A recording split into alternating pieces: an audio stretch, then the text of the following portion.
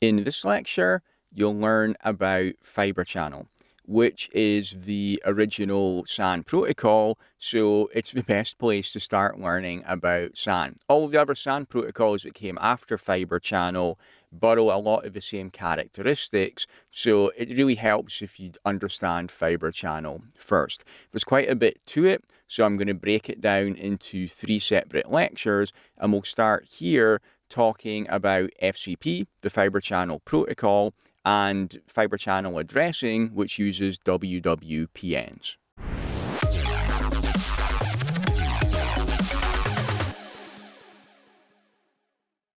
The first thing to learn about SANs is the terminology. We covered in the earlier lecture what NAS and SAN are. NAS is file level access, and SAN is block level access, meaning the client that is accessing the SAN storage, it appears to be accessing a hard drive directly. When you configure the storage on the storage system for the client, you create a LUN. That stands for logical unit number, and that represents a disk that's going to be presented to the host, and it appears to the host just the same as a local hard drive inside its own chassis. LUNs are specific to SAN protocols. We don't have LUNs with NAS. The next thing is the initiator and the target. When we're using the correct terminology, the client of the storage system is known as the initiator, and the storage system itself is known as the target. Okay, now we've got the terminology down, let's start learning about Fibre Channel. So Fibre Channel is the original SAN protocol. It's been around a long time, but it's still very popular today. You still see it being used a lot.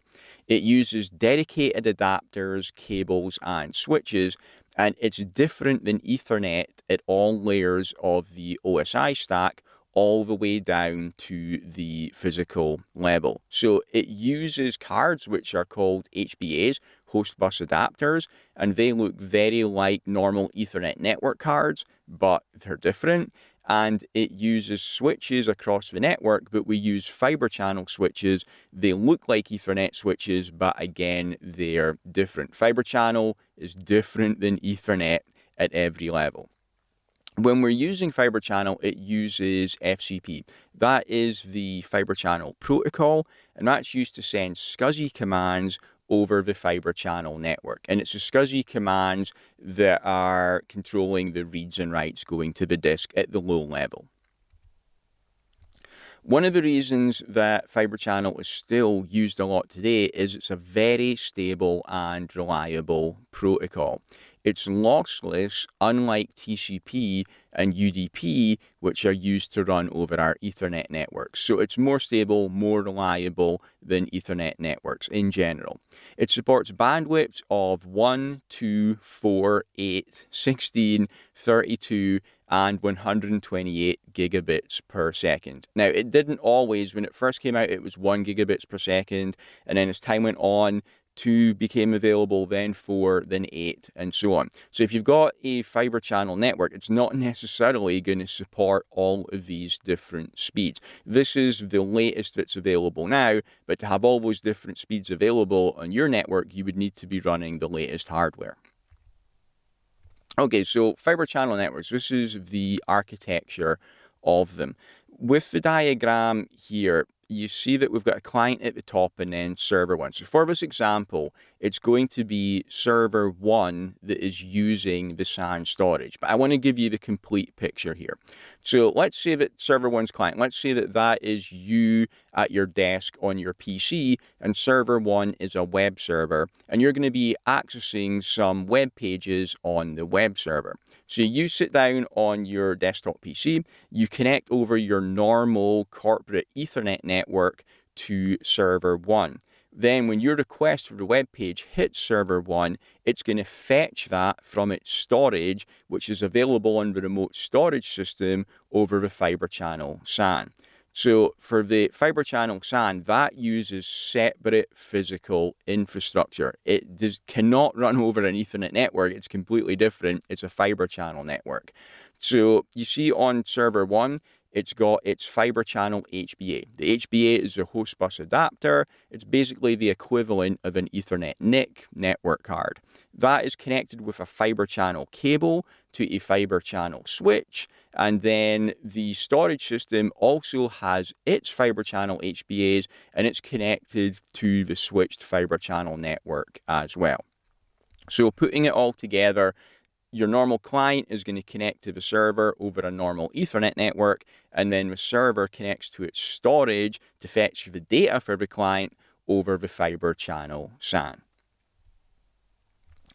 The addressing that is used by Fibre Channel is WWNs. That stands for Worldwide Name. WWNs are 8-byte addresses made up of 16 hexadecimal characters. So you can see on the slide here an example of a WWN. It's a great big long address, so I'm not going to read out the whole thing. You can see it there. That's the kind of format that it takes. The WWNN worldwide node name is assigned to a node in the storage network. So we've got our worldwide names, our WWNs. There's two types of them. There's the worldwide node names, that's the WWNN, and there's the worldwide port name, the WWPN, that we'll get onto in a second. So the WWNN, the worldwide node name, that is assigned to a node in the storage network. For example, a server or an HBA on the storage system. The same WWNN can identify multiple network interfaces of a single network node. So it identifies the node or the HBA as a whole. We could have a multi-port HBA in our server, for example. A different WWPN worldwide port name is assigned to every individual port on a node. So we could have a node which has got two ports in it. It would have a single WWNN and it would have two WWPNs. So the WWPN is assigned to the physical interface on the node. Like I just said, a multi-port HBA will have different WWPNs on each port. WWPNs are the equivalent of MAC addresses in Ethernet. They're very similar. The WWPN, just like the MAC address in Ethernet, is burned in by the manufacturer and guaranteed to be globally unique. So you do not need to manually configure the WWPN. When you get the HBA from the factory, it's already got the WWPN burned into it by the manufacturer, and they've got a system of naming to make sure that these names are always going to be globally unique. No HBA in the whole world is going to have a duplicate WWPN on there. WWPNs are assigned to HBAs on both the clients and the storage system as well. So both the clients, like your normal servers, and the storage systems are endpoints on your Fibre Channel network, and they all need to have WWPNs to be able to communicate with each other. We're primarily concerned with WWPNs, not WWNNs, when we're configuring Fibre Channel networks. When we're doing the configuration on the Fibre Channel switches and on the storage system as well, we're going to set it up so that only the correct client or the correct initiator can connect to the correct LUN on the storage. For example, if you've created a LUN for an Exchange server and a LUN for a SQL server as well, you don't want the Exchange server connecting into the SQL server by accident. It could corrupt the storage. Obviously, that would be a security concern as well. Okay, so that's our WWPNs. You'll learn more about how the actual communication works over those WWPNs in the next lecture. Okay, so you saw that those WWNs are great big long addresses, and you do have to configure your switches and your storage system to point at them. So it's not very convenient to do that. A way we can make it more convenient is by configuring aliases.